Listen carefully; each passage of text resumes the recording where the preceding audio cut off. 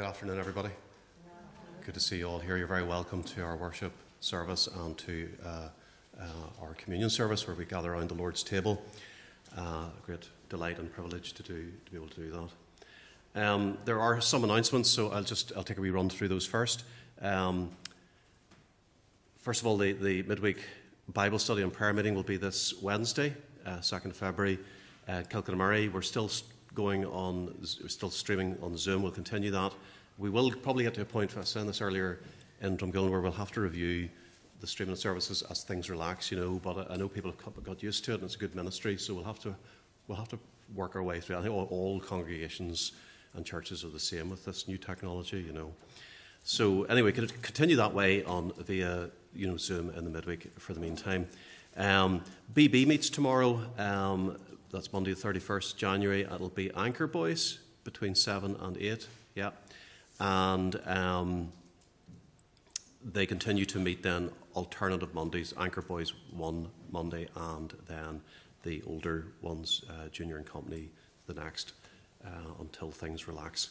So BB also needs helpers, so if you can help out with that work, you'd be very welcome to do that, and I'm sure Ian would be delighted to hear from you. Also then GB meets on the Friday, and GB, it'll be the older ones will be seniors and brigaders this week, and remind me of the times. I haven't got the time here. Do you know? It's 7:15. No, it is 7:15 too. It's the same times, isn't it? It's BB has different times. Yeah. So it's 7:15 to 8:15. Yeah. Okay. Sorry about that. Okay. So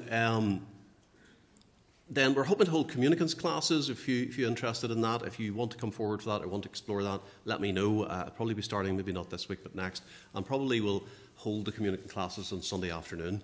Be the simplest time for everybody. Sort of at 3 o'clock. So, just let me know if you want to partake of that, or be involved in that. Then, just looking down this, some of these are Drumgooland and some are... yes, Little Acorns meets Drumgooland Church Hall this Wednesday. That's right, isn't it? Yes. So, contact between 9:45 and 11:15. And contact Beryl or Alison or Sandra if you're interested in putting your name down to be at that. It's still by registration rather than just coming along, so you have to put your name down for it. So then just to say that there has been an ongoing restriction in our meetings, as we know, but they're easing the restrictions, and the following guidance was issued from Church House. Basically, I'll summarise it just that face coverings may now be removed when members of the congregation are in a pew, so you can take off your face masks. But here's the, but you must put them back on and wear them when you're singing. So it's a wee bit of a, take your mask off and put it on. Take your mask, So I mean, we're not a police authority here. We're not going to police this, but that's the rule. So if you don't have to wear your face mask when you're sitting in the pew anymore. That's interim, so that sometime middle of, I don't have the date, February, they're going to review it again and ease it again. So this is sort of like an interim thing. So I think it's starting to phase out the face mask sort of thing. But of course, we'll leave that to your discretion. But you can sit in the pew now without them. So that's it. I don't think there's anything else, unless I've missed something, Mervyn, but I think that's, yeah. So, want to open with Psalm 1, which is kind of like the gateway into the Psalms. It's a wonderful psalm. It sort of incorporates all the different categories of psalms in one small psalm, in a sense. Blessed is the man who walks not in the counsel of the wicked, nor stands in the way of sinners, nor sits in the seat of scoffers, but his delight is in the law of the Lord, and on his law he meditates day and night.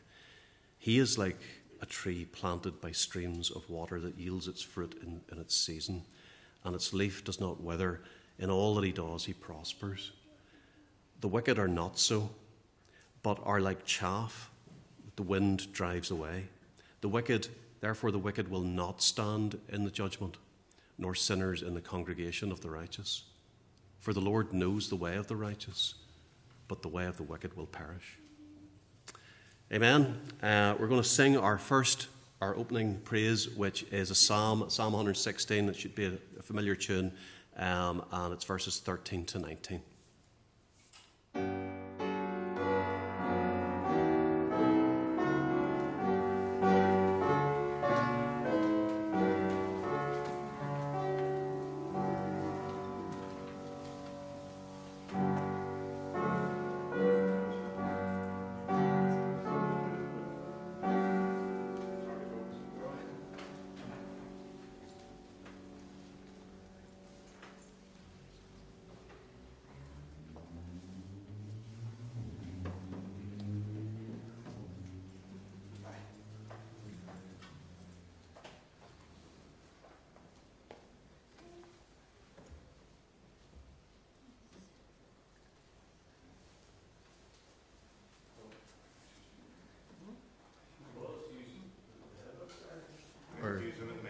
Use them in the meantime, yeah, that's fine. No problem. There should be hymn books there. So it's Psalm 116. And... Oh, we got it.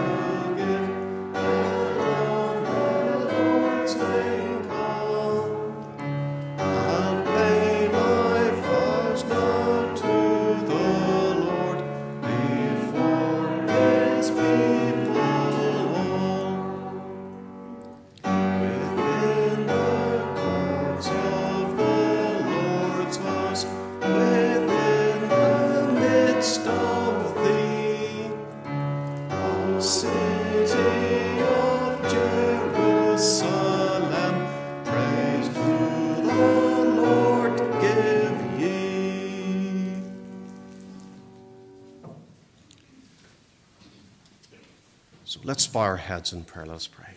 Heavenly Father, we have gathered here today to praise you, to give you glory, to worship you, to give you the praise of our hearts as we gather around the table of our Lord Jesus.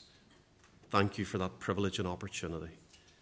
And we acknowledge, Lord God, that you alone are worthy of praise, that you are the Lord of all, that you are the mighty and living God who is the judge of all the earth, and the one to whom all are accountable and must give account. So it is that we can praise you this morning in Jesus Christ without fear, because, Heavenly Father, you have redeemed us through the blood of your Son, our Lord Jesus. And you have spread this table before us so that we can partake of Christ through the bread and the wine, which speak of his body broken of us and his blood shed for us. So help us now, Lord God, as we worship together, to give you glory, and as we gather around the table. And help us to glorify and honour you as the one who has saved us and who transforms us and who makes us new in Christ. We confess today, Heavenly Father, that we are those who have lived our lives in such a way as that we pander to self and to our own selfish desires. We are those who have failed so often in our relationships, and we confess that we have spoken wrongly to and about others, that we are those who have allowed resentment, Lord God, and malice to take root in our hearts. Forgive us, Heavenly Father, and help us to put away such things, that we may know the blessedness of living for you, and that, Lord Jesus, we might be conformed in our lives to your pattern, to your image. And so we pray these things and ask these things through Jesus Christ our Lord. Amen.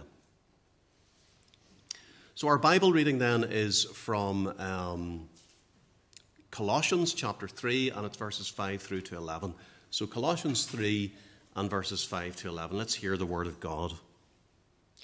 Put to death, therefore, whatever belongs to your earthly nature: sexual immorality, impurity, lust, evil desires, and greed, which is idolatry. Because of these, the wrath of God is coming. You used to walk in these ways in the life you once lived.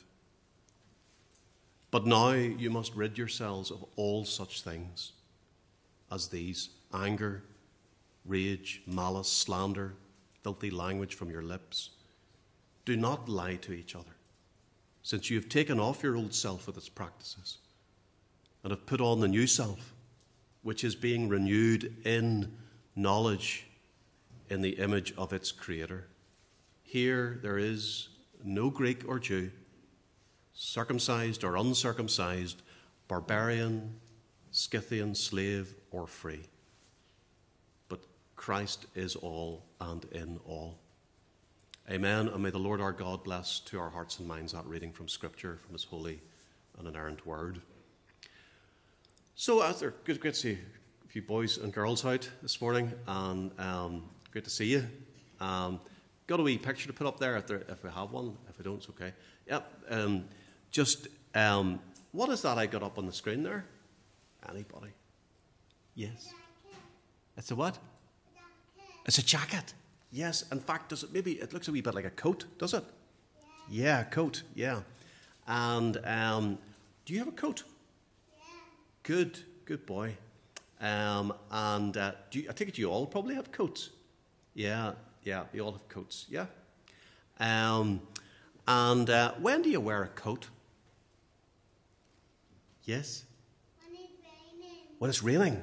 Exactly right. When it's raining or it's cold or wet or whatever, you wear a coat. Maybe now it's a cold day today, you might just wear a coat to keep warm. Maybe you wear a coat out to church as well. Yeah, I don't have my coat there, but I have a nice warm coat that has a fleece in it. You can unzip the fleece in the summertime, and wear the fleece separately and all. I like it. It's really, really warm. So yes, coats are important. It's important to wear a coat. Keeps you warm and it keeps you dry. And in cold weather like this, this time of year, we wear our coats. And we all have worn a coat at some time or other. And when it's bad weather, you might say, or your mum might say, your mum ever say to you, put on your coat? Yeah, put on your coat. If you're going out there, you put on your coat, right? So, because it's cold out there. And you can just get your coat, put it on, zip it up, straight forward, and you go out and you stay warm and dry. And you know why I'm thinking about that? About putting on your coat and maybe your scarf and whatever else? Because the Bible passage we read talks about putting on and taking off, like clothes. The Apostle Paul, who is Jesus' servant to preach about Jesus and his truth, says, put on the new self. And he says, put off the old and put on the new self. And what he's saying there is that, when you trust in Jesus, your sins are forgiven, right? You need to trust in the Lord Jesus for the forgiveness of your sins. But then God also wants you to put on Jesus. That is the beauty and the nature and the loveliness of Jesus and what he's like. The Lord wants you to put on that. And God helps us to do that, to become like Jesus, by giving us the Holy Spirit to make us more like him. And kids, and all of us here, God forgives our sins when we trust in Jesus, because Jesus died for our sins. But God also then, the gospel, the good news is that God also helps us to become more and more like Jesus, to put on Jesus and to live like Jesus. Like if you have dirty old clothes, you put them on, you put something new on in their place. And we take off the dirty, filthy rags of our sin in our lives, and we put on the lovely, clean robes of Jesus and his beauty and his glory, and we live and be like him. And that's what God wants for us all. And that's one day when we go to be with Jesus and in the new creation, we will be perfect like him. So that starts now, and God wants us to live like Jesus and to put on Jesus. Okay, so look, thank you so much for listening. And we're going to sing your hymn, which is 270, Jesus Loves Me, This I Know.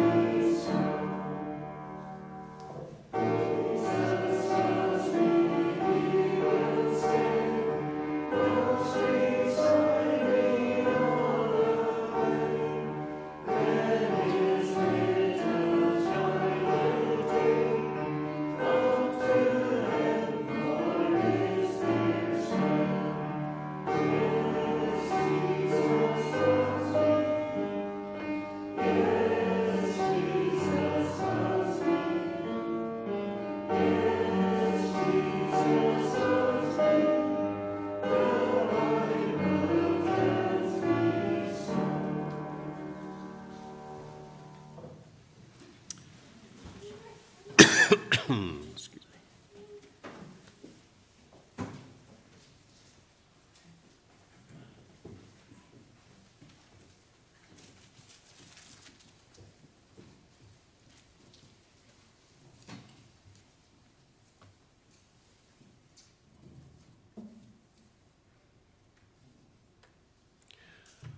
We're all familiar, I think, with the idea of, the decisive victory. Like whether it's in sport or, maybe in politics, like you get an election landslide. It's a decisive victory for a political party or politician or whatever. Or, on the battlefield, there are events and there are victories that represent kind of decisive turning points in human affairs. It's interesting that in both world wars, First and Second World War, there were decisive victories which, made a turning point or marked a turning point which led in the end, in both cases, to the defeat of Germany. The First World War, I suppose we would probably think of D-Day and maybe the defeat of Rommel in North Africa and other decisive turning points. And in the First World War, which had been characterised by, on either side being able to attain a decisive victory over the others, at least on the Western Front, and all the horrors of trench warfare and that sort of static kind of war. The decisive victory on the Western Front and the turning point for the Allied powers was the Battle of Amiens in 1918, later known as the 100 Days Offensive, in which the Allied powers then advanced 11 kilometres in one day, which for the First World War was quite something. And the morale of German troops began to collapse, and then they began to surrender in huge numbers to the Allied forces. and basically it was all over. And interestingly, the key in that battle was the use for the first time in large numbers of tanks, mechanised mobile warfare, which ironically then the Germans used in the Second World War to great effect in their blitzkrieg tactic. But there are decisive victories that are turning points. And the reason why I start by saying that is that what the Apostle Paul is presenting to us in this passage, and in Colossians generally, and in his writings generally, and is presented to us in the preceding verses, we didn't read them, but is the great truth that the death and resurrection of the Lord Jesus Christ has given to us a remarkable victory. It is a decisive turning point in human affairs and in human history. A victory which represents a turning point for us. A victory which is ours simply through faith in Christ. Paul tells the Colossians that through faith in Christ, the believer is united with Christ by the Holy Spirit, made to be one with Jesus in his death, so that the believer, through the power of the Holy Spirit, dies to the old self, the old sinful nature, and the old life, and is raised with Christ into newness of life. Salvation in Christ brings forgiveness, the forgiveness of sin, but also it brings with it a whole new order of covenant life in the new covenant, through being united to Christ as our Saviour. That's part of the gospel that is, I don't think, ever really preached enough, or not preached enough. I was going to say never really preached, but it's not emphasised really. The gospel is forgiveness of sins through faith in the Lord Jesus, absolutely true. But the gospel is also that God saves us from the reality, power, presence and dominion of sin in our lives. That's the gospel too. That's good news as well. That, God doesn't leave us to languish in that which, the guilt of which he saved us from, but he saves us from the power of sin as well, from all of the impact of sin. And, salvation brings a whole order of covenant, new covenant life, enabled by the grace of God and through the power and presence of the Holy Spirit. And that great truth then leaves us as believers, if we are true believers, with the imperative or the necessity of living out that new order of covenant life in our lives. And Paul deals with that in this passage. And there's a wee bit of a paradox, isn't there? A big bit of a paradox in the Christian life. That, while we have this new life in Christ, which is wonderful, exhilarating, as Paul puts it, if anyone is in Christ, he is a new creation. Yet we still live in the flesh, in this fallen world, with our fallen nature, with the corruption of our old nature. But because of our new life in Christ, our old sinful nature is present, but it no longer reigns, but it's still there to vex and trip us up and to overwhelm us at times. But our sin nature, our sin within the believer, which is still present in this world and this life, is a bit like a deposed monarch. Still there, still potent, still working hard, still has the agenda, working hard to debilitate us, but yet no longer able to rule and reign and dictate in the way it did previously. And so in these verses 3 to 11 of Colossians, Paul encourages us to live according to the new. To take that remarkable victory of the Lord Jesus through his cross and resurrection, his living, his dying and rising for us in our place, and begin to live that out in our lives. So I want to take a few moments as we, approach the Lord's table, just to look at how Paul encourages us to do that, to live out that new order of life through the death and resurrection of the Lord Jesus. And Paul presents us in this passage with two key commands or imperatives. In verse 5 he says, put to death, and in verse 8 he says, put away or rid yourselves, is the NIV translation. And in each case, he presents a list of kind of vices or sins which characterize our old nature. And I want to look at the passage that in order that we can see what Paul's advice and exhortation is here about living in the new way, in this new order of covenant life. Paul, as I say, provides a list of sins and vices in verses 5 to 6, which I suppose we can't just brush over. And they relate to lust and our manifestations, really, of our earthly nature, our sinful, fallen nature. And all believers struggle with. Otherwise, Paul wouldn't be writing to these folks and saying, "Put these things away and put them to death," if they weren't a problem in the life of believers. So, this is not a counsel of perfection. This isn't a counsel of perfection, but it's advice and exhortation as to how we should be living. And the emphasis in this list here in verses 5 and 6 is on sexual immorality and lust. Indeed, the first listed there is sexual immorality, coming from the Greek word porneia, from which we get our word pornography, actually, which just meant sexual immorality in general. Any form of sexual conduct outside of heterosexual marriage was porneia. Following on from that, uncleanness or impurity. And following on from that, passion or literally lust. And they all, you can see, follow that basic theme. However, the meaning kind of broadens towards the end of the list there. So evil desires refers to inordinate desire generally. And the last one, greed or covetousness, is in a sense a kind of summary vice, which is the root from which all the other selfish desires grow.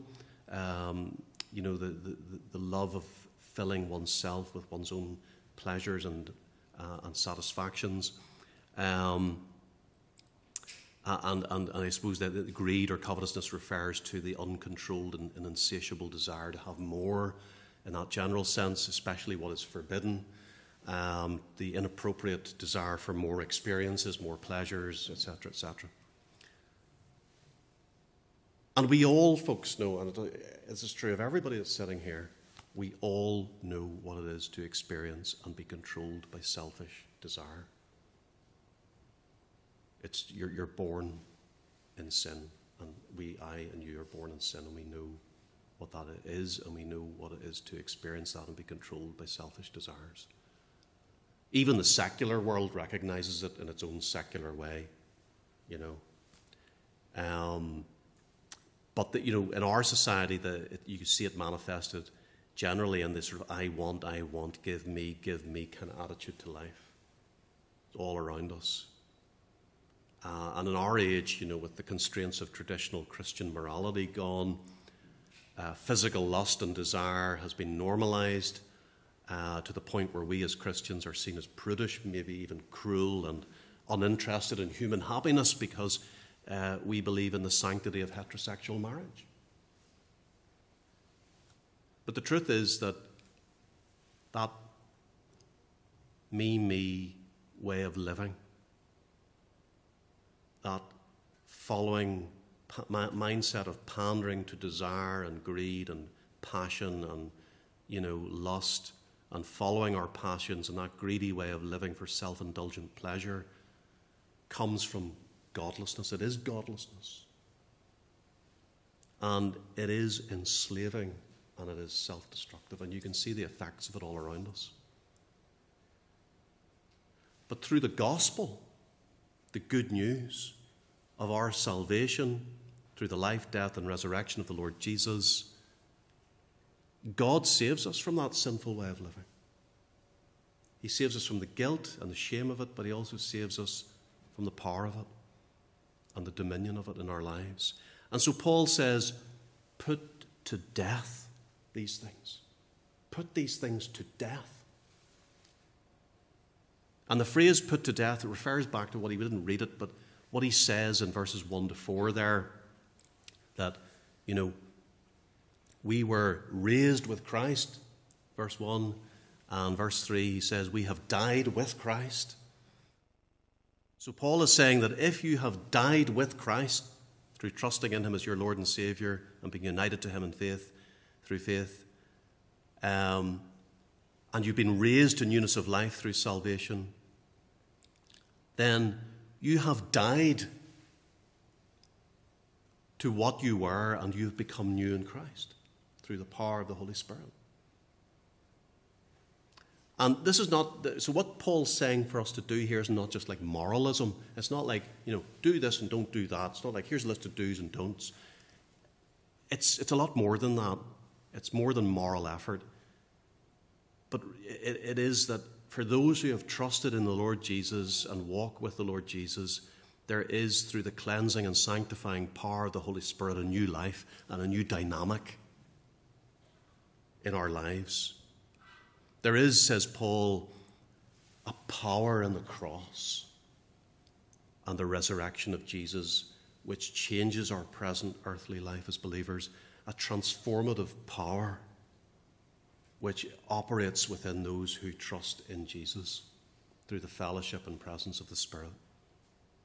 Because we are in union with Christ through faith, so we now live in the realm or the sphere, if you like, of the life of the risen Christ. That should be true of all believers.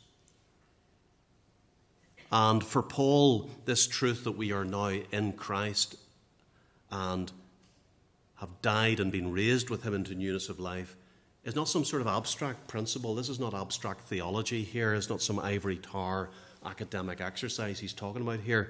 For him, this is who Christ is, and this is who we are now in Christ, and this is the impact and the implication for us as we live our Christian lives. This is what should be in the life of believers. And in order to emphasize how imperative it is that we live out this transformed reality, that this transformed reality is seen in us in our Christian lives, in our walk as believers, and that we live as citizens of heaven, he reminds us in verses 6 and 7 of what we have been delivered from. Paul mentions here the coming wrath of God to make his point. I don't think he's saying here he's raising the wrath of God as a threat to the Colossians or to any true believer, but he's reminding them, and he's reminding you and me, that it is because of that sinful way of life, those passions and desires that he's been talking about here, that the wrath of God is coming upon unbelievers, on those who are disobedient. What Paul is really reminding us of here in verses 6 and 7 is the seriousness of sin. What he's really saying here is, why, if we have been saved from the wrath that comes through that kind of behaviour, would we want to continue in it? Do you understand? He's saying, if you're in Christ and you are forgiven the guilt of your sin, why would you want to continue to live according to that which brought that judgment upon you in the first place, from which you have been released? Why, if you have been saved from the wrath that comes through that kind of behaviour, would you want to continue in it? Why would any believer want to continue in the behaviour and life that was leading to such dire consequences and from which they have been saved? And so Paul is getting us here to see the seriousness of sin, kind of like jolting us into sobering us up, He's getting us to see the seriousness of sin from the divine perspective, from God's perspective. He's also saying, you have a reason to live differently now. You have the Spirit of God. You've died to that which held you and are raised into newness of life. And I suppose, folks, that the fact of God's wrath, that God's wrath is coming upon people because of their lustful and selfish living, should make us as believers see how reprehensible such behaviour is in God's sight. We of all people should know that. Which is why I hate all this cheap grace gospel stuff that preaches forgiveness but no change of life. I just think it's totally unbiblical, totally ungodly, completely against Christ and anything that is true and right under heaven. And actually, if we as believers want to see, if you want to see what the wrath of God means most clearly, if you and I want to see that, to see what my sin truly deserves in terms of wrath, then all we have to do is look at the cross.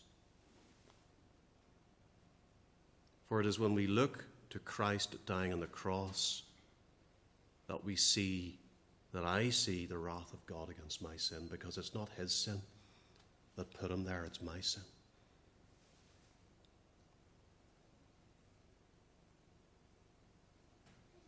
And that shows us what our sin really means and is. When Christ cries out in our place, my God, why have you forsaken me? There's an incentive to turn away from the old life and to live to Christ in the power of our new life in him. And in verse 8 then, Paul provides us with another list of sins or vices. And these really relate to, generally to speech and conduct, particularly speech in relation to how we relate to one another. The first three listed, anger, rage or wrath and malice, are really those attitudes that give rise to hasty and nasty speech.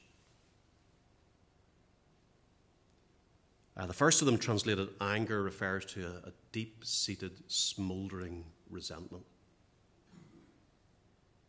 The second, rage, refers to quick-temperedness or outbursts of anger. Malice, literally wickedness, is, I'll give you the lexical definition of it, a quality of wickedness with the implication of that which is harmful and damaging. Namely, you'd say about a person, they have a badness in them towards others, and which hurts and harms others, sort of badness.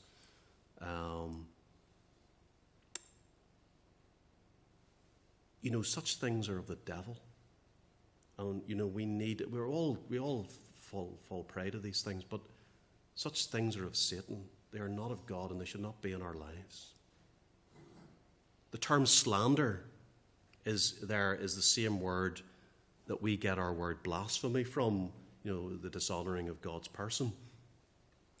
But here it refers to the dishonouring and defaming of people. The term,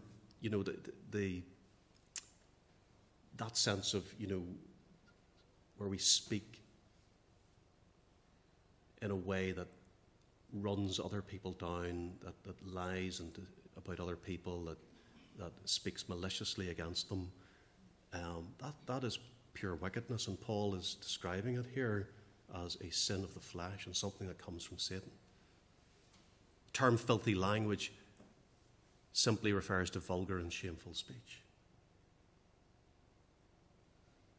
So we get the, I don't want to labour this, but we get the general idea, don't we? And so the Christian view of speech and conduct and how we relate to each other is that our speech should be an instrument for honouring the Lord and the blessing of others. And it's, why does he list these here? It's possible that these things were an issue in the Colossian church. We don't know the exact, detail of what was going on in these churches that Paul was writing to. So maybe he lists them because he knows there's an issue there in the Colossian church. Excuse me, but these problems of anger and resentment and speaking slanderously and maliciously concerning others, spreading rumours and gossip and slander and all that nonsense, it affects all churches. And it is of Satan and not of God. And people who do that and claim to be Christians, and have done that throughout the ages, there are plenty of them who have claimed to be Christians and they're now in hell because they've shown by their language and their speech and the way they behave that as much badge wearing about Christ as they had in their lives, they had none of it in their hearts. And, that's how serious this is. And we need to take these things seriously. And what Paul says to us here, we need to take seriously. The comment then at the beginning of verse 9 concerning lying is to be taken in the sense of never lie to each other, because false speech is another way in which the health of the Christian community is adversely affected. So the imagery then that Paul uses here in verses 9 and 10, in regard to all of these sort of things is like I was saying to the kids, it relates to the idea of a change of clothing. Taken off, verse 9, and put on. And that's his advice as to how we deal with this. That we put off these things and we put on the new. It's true to say that we can tell a lot about a person by their dress, isn't it? By what they wear. In ordinary working life, whether it's an office worker or a shop worker or a professional or a businessman or a labourer, we can tell a lot about a person by the clothes they wear. And the reason for that is that the people dress consistently with their vocation and their role and their job. Even in terms of fashion, we can tell a lot about a person by how they dress. And Paul is telling us here that we as believers must dress ourselves in a particular way, that we must clothe ourselves spiritually with a new identity that is visible and tangible and seen. That we must clothe ourselves spiritually with our new identity in Christ. That we must put on the new, that we must clothe ourselves with Christ. And that means putting off the filthy rags of our old nature and our old sinful self and putting on the new. As Paul tells us in 2 Corinthians 5 and verse 17, if any man is in Christ, he is a new creation. The old things have passed away. Behold, the new things have come. And, you might say to me, well, that's all very well. I don't feel very different a lot of the time. And my old sinful self and my old habits die hard. And how am I supposed to do this? How am I supposed to do this? And I think the answer here lies in what Paul says. How do you put off the old and put on the new? The answer lies in verse 10 when he speaks. Paul speaks about the new self, which is being renewed in knowledge after the image of him who created him. The word renewed, anakaino, means to cause something to be new and different in the sense of superior, becoming superior. And it's in the Greek here, it's in the passive present tense. This is what God does in us. And it's through, as Paul says here, knowledge. It is through the knowledge of Christ that this happens. It is through our deepening knowledge of and fellowship with the Lord Jesus as we read the Scriptures day by day, as we live in fellowship with Him, as we pray, as we fellowship with one another here on a Sunday morning and in the midweek. That is how God does this. And it's done by Him within us through His Word and by His Spirit. As we walk with our Lord Jesus in faith and obedience, as we grow in the knowledge of Him through His Word, we are being renewed then by the Spirit of God and the will of God and the grace of God in the image of our Creator, in the image of Jesus Christ, who is our Creator and our Redeemer. We are being renewed in His knowledge through our knowledge of Him and by the presence and help of the Spirit.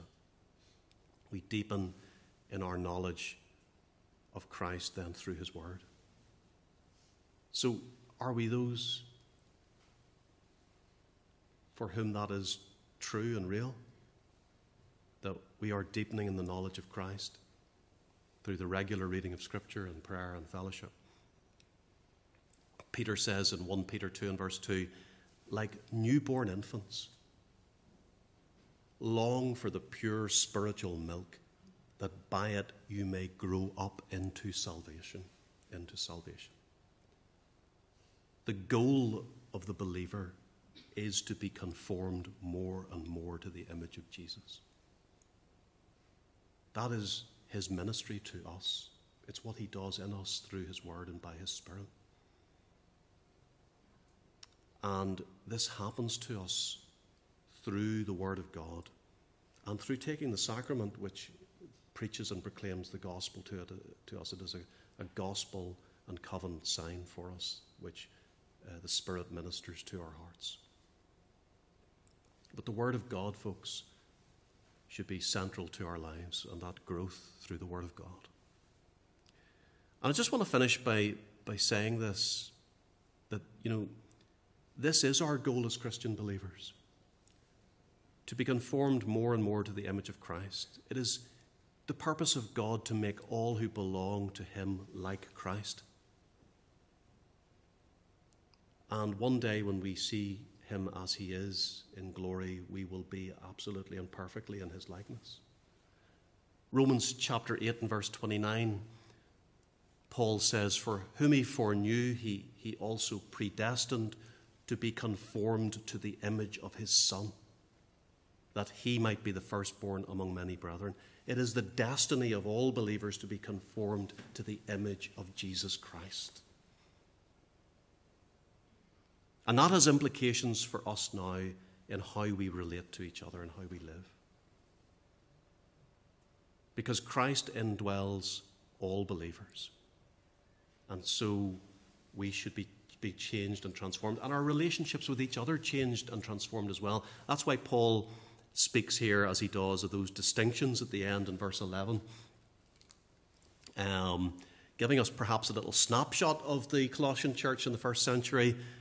He speaks of, Jew, Greek, Jew, circumcised, uncircumcised, barbarian, Scythian, slave, free. The early church is made up of a whole spectrum of people from different walks of life, and social distinctions in those days were very, very defined. Slave and free, they say that about 30% of the Roman Empire was made up of slaves, and they were the labouring class and, treated as chattels, as objects. And here you have a church where you have slaves and maybe their masters or freedmen all mixing together as one people equally in Christ. Jew and Gentile, together in a way they would never have been before. Scythians, barbarians and Scythians were regarded as a perfect example of unrefinement and savagery to the Greek and Roman world. So they were kind of like, the barbarians, and they're all here together in this church. And Paul is saying it doesn't matter, because you're not what those distinctions tell you that you are. You are now in Christ, and you are a new creation in Christ and a new humanity in Christ. And that's what they are, and that's what we are when we become believers. So we leave all the baggage at the door.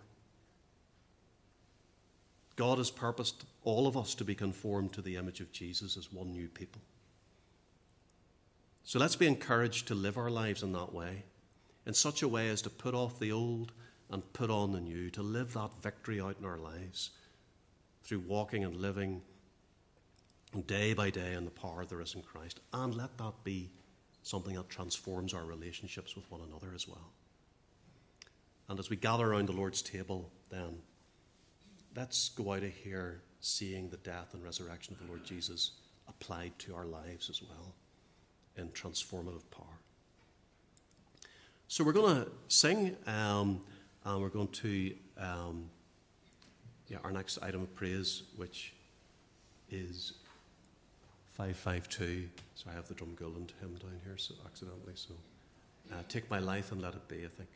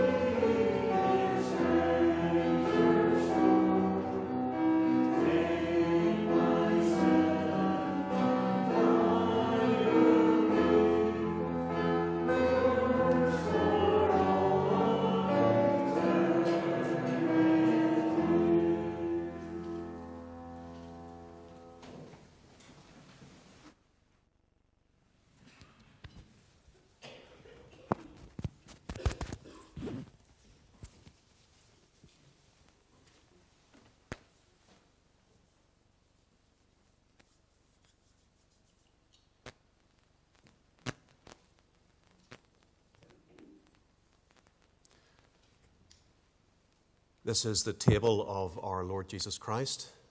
It is open to all who know and who trust in the Lord Jesus Christ as their Lord and Saviour. We therefore invite all who love the Lord Jesus Christ in sincerity and truth to come and join us in this Holy Communion.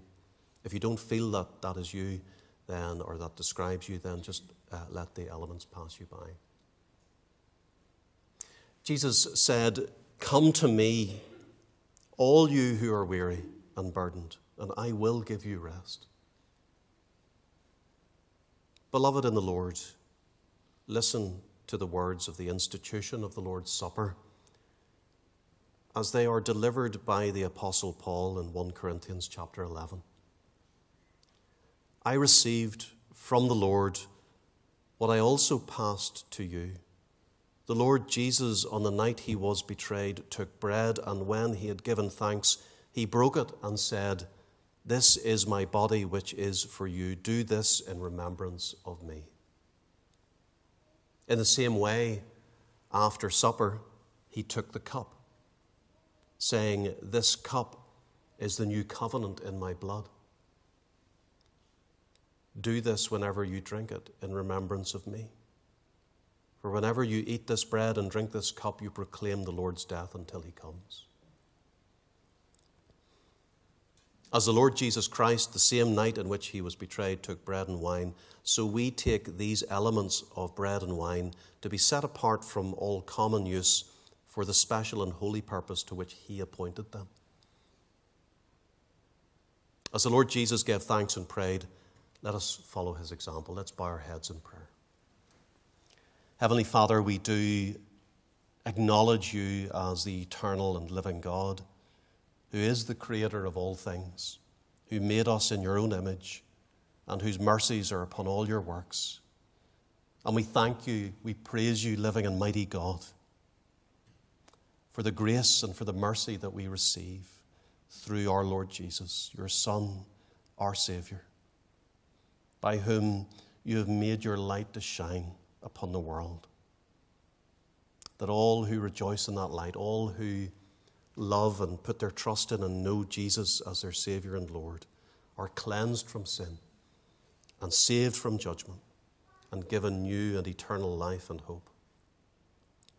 We pray, Lord our God, that as we take this bread and this wine, that you would help us to be truly thankful in our hearts for the redemption that has been won for us through the Lord Jesus Christ. We pray, Heavenly Father, that by your Spirit you would unite our hearts together and unite our hearts through faith in the Lord Jesus, and enable us to look to and truly trust in him as we partake of the table. And so, Father, we ask, we pray all of these things through Jesus Christ our Lord. Amen.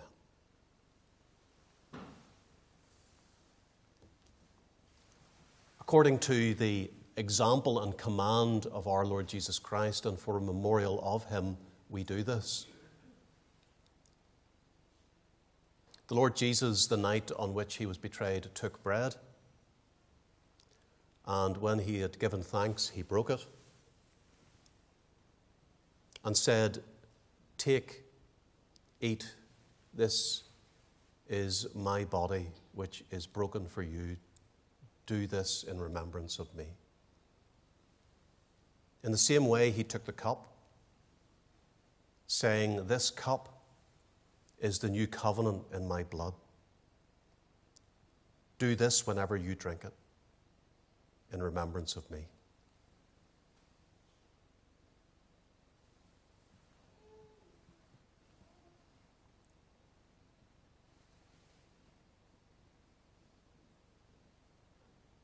This is the body of Christ, which is broken for you.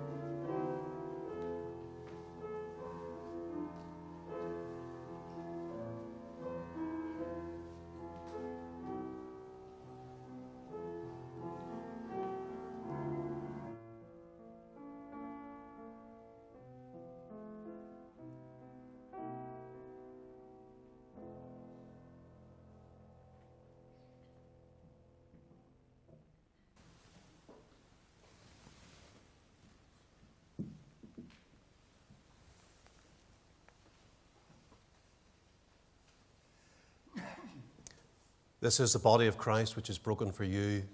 Take, eat, this do in remembrance of him.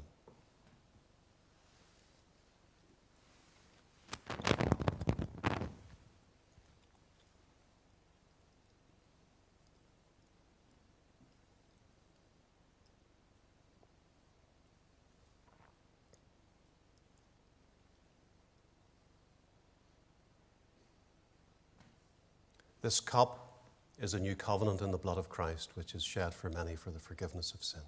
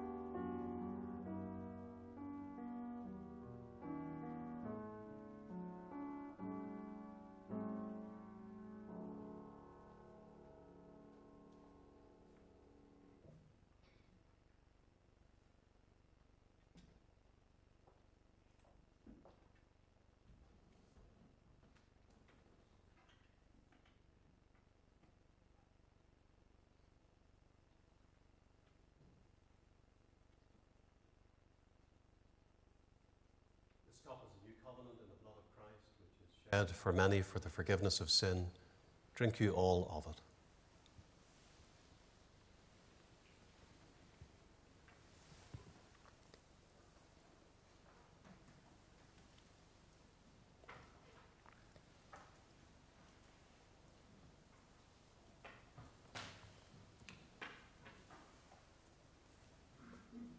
Let's bow our heads in prayer. Let us pray.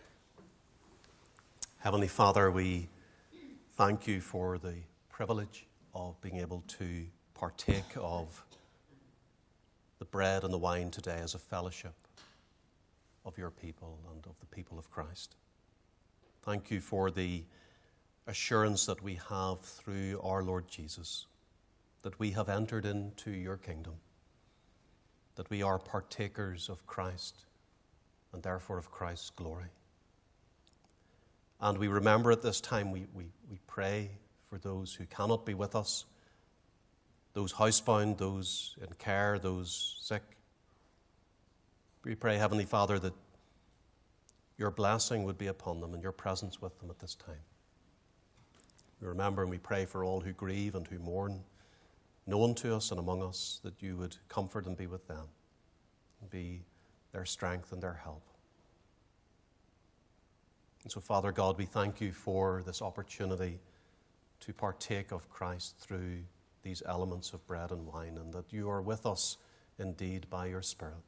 And pray, Father, that as we go out of here now, that we would know and experience in our own lives the death and resurrection of the Lord Jesus applied to us, that we might die to the old and live unto the new, and live to Christ to be conformed to him. We pray that you would do this for us, O Lord God, in your grace and by your mercy. And we ask these things, Heavenly Father, through and in the name of Jesus our Saviour. Amen.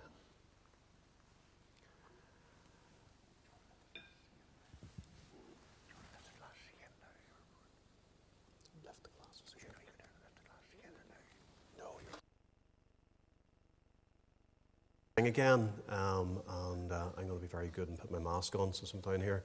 And we're going to sing a good modern piece by a Gaddy piece, number 500, God of Grace, Amazing Wonder. So we'll worship the Lord as we sing together.